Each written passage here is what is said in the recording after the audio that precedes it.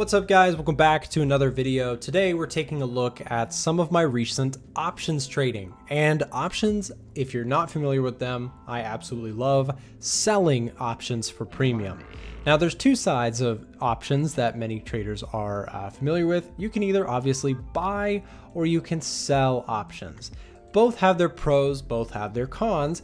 I personally really like being on the sell side of options, essentially writing options to collect premium on things that I don't mind buying anyways. I know that sounds complicated, and I do have a full video on my trading strategy when it comes to options. When it comes to writing puts or selling puts out of the money, I find this to be a strategy that is conservative to my style, the way I trade them. Anyways, today we're going to be taking a look at some examples, and I'm going to be showing you some of the recent trades that I've been sharing inside of our Discord channel, where I share all of my trade alerts. Okay, so let's start with an example.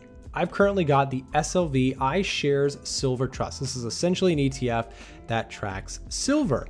And what you'll see here in the bottom right hand of the screen is we have some current trades open. We have two puts, one that's in profit and one that is in the red. And in this video, I'm going to go through an example as well as some of the recent options trades that I've been doing within our community and going through a little bit of kind of my thought process with this trading style. So silver has been dropping recently, but silver is something that with the metals market in general, I like to have a component of my longer term portfolio allocated to the metals market. And the way that I like to play the metals market is I like to sell puts, meaning essentially I sell the right to someone else to buy shares at a certain price, and in exchange, I collect a premium as the options seller. Now again, if that sounds a bit complicated and you're newer to options, there's a video that I put together that you can watch. We'll put it in the top right hand of the screen if you'd like to check that video out. Assuming you know the basics of puts and calls, remember that when you buy puts or calls, you pay a premium. When you sell them, you collect premium. I like to be on the collection side of that. There, of course, are inherent pros and cons, as we'll get into. So let's take a look, for example, at some of my recent trades that I've shared inside of our Discord community. This page, by the way, is just our performance tracking page that we've recently put together. You can see sort of our standard stuff, the indices, commodities, FX, etc. that we've been doing, the assets that we trade. And I say we, this is Frank and myself. We have mostly only my data in there right now. I still have yet to upload Frank's data except for one sample trade. I'm still in the process of building this and automating it completely. But anyways, I wanted to focus today on some options examples. So when you write an option or you sell an option, you collect what is referred to as premium. Essentially, thanks to theta decay, which is essentially time decay of an option, over time, options tend to lose their value as it gets closer and closer to the expiration date. So my two current puts that I have on SLV, or the silver ETF, is a strike price of 21.5, which expires the 21st of July this year, and also the $20 strike price that expires the 4th of August. It's another put that I've sold both of these. Now, when I sold them, they were at a price, the option price was 0.4 and 0.36. Essentially, think of this as minus, I went short, right, at minus 0.4. Anyways, you can see that right now I put in some values here towards the end of market close. These are manually updated for now. I have to find a way to automate this process, but just for the sake of example, you can see one trade is in the red and one trade is in the blue. One is profitable, one is not profitable, though I imagine with the recent price action in silver, I might need to update this even further. In fact, I can double click on like this option and we could see what the latest price is for that. Again, it gets complicated pretty quick. So 31 cents is where it's trading here. So if I go back to my spreadsheet, let's see, are we 31 cents? Okay, yeah, so that's pretty up to date. Anyways, my point here is the cool thing about my option strategy where you sell the option is that you have an inherently pretty high win rate. And again, it's a little bit too early to tell with this as I've only taken a couple trades, but 75% of them are profitable, and these still are open as signaled by the yellow, right? So I still have open contracts open on several assets. HYG, I have DIA and IWM, the Russell, the Dow, a corporate bond ETF, and again, my play on silver. Previously, I had 2 profitable trades back to back on SLV. I sold puts and I sold calls, or what is called a covered call. Both of those previous ones closed out profitable, and I still think that there's opportunity for my play on silver here to come out profitable. We'll see how that plays out, depends what happens with the price of silver, but I want to talk about both scenarios. Let's go back to my idea on silver for a second.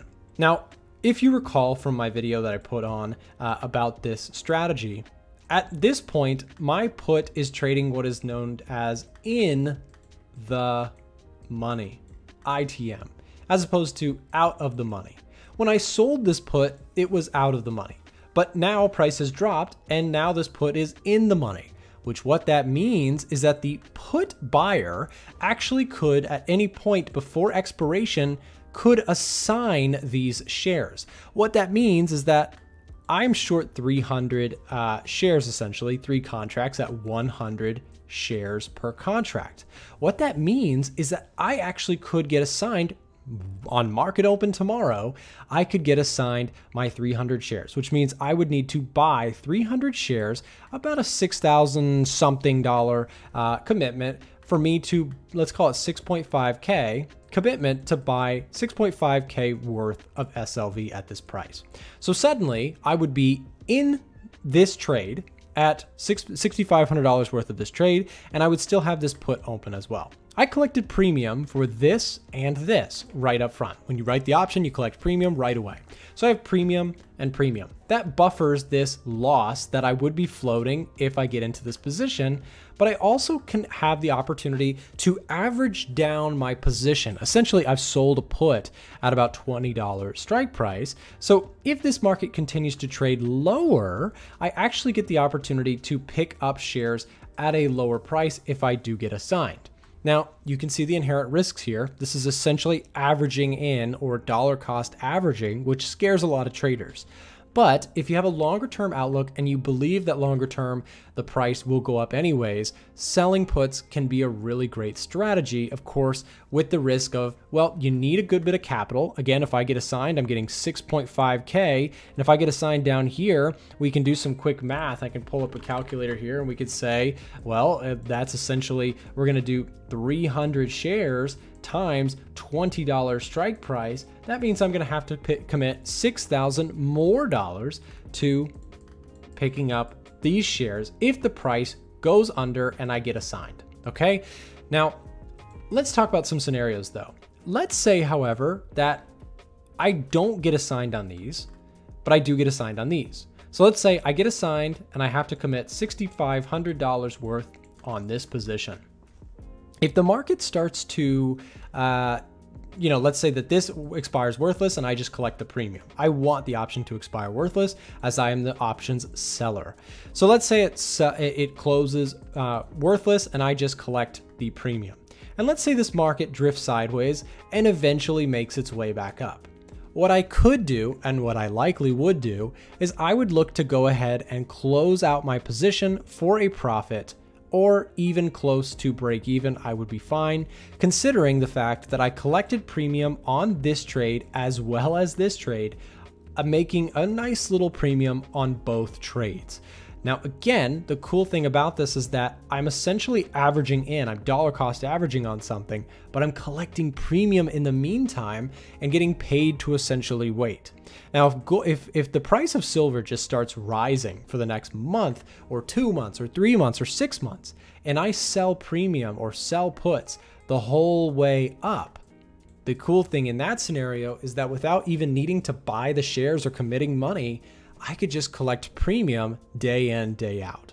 So that's silver. Let's take a quick look at another example. I currently have a DIA, which is the Dow Jones. Many of you guys know in the Forex market, the CFD equivalent, which is US 30. I have DIA as a put I've sold as well.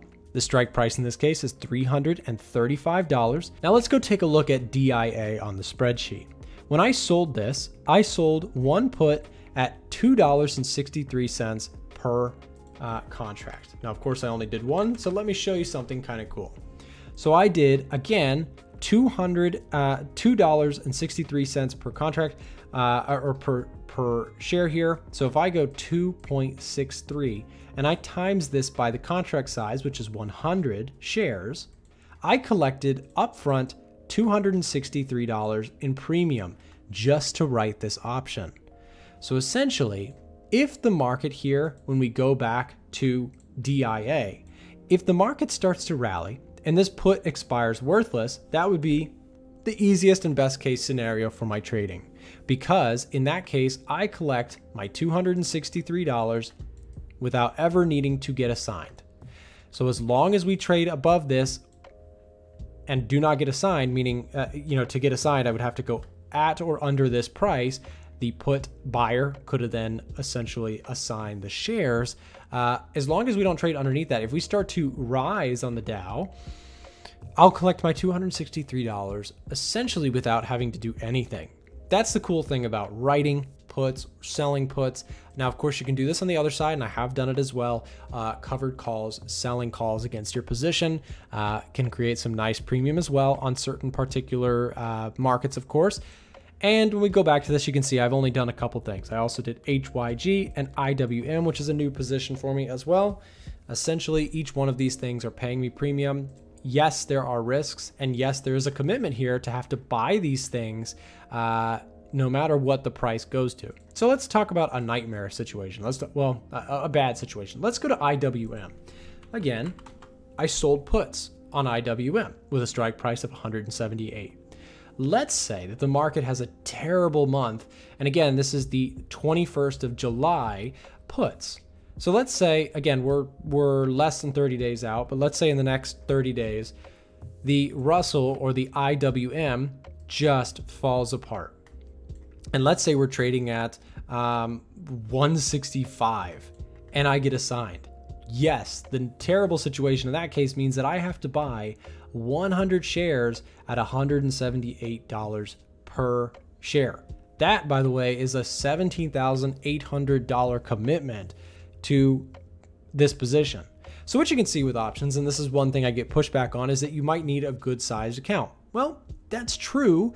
But nowadays there are such things for people who have smaller accounts to do margin accounts, which allow you to trade options on margin. Of course, not something I necessarily recommend. I personally like to just have cash in the account for each option trade that I do.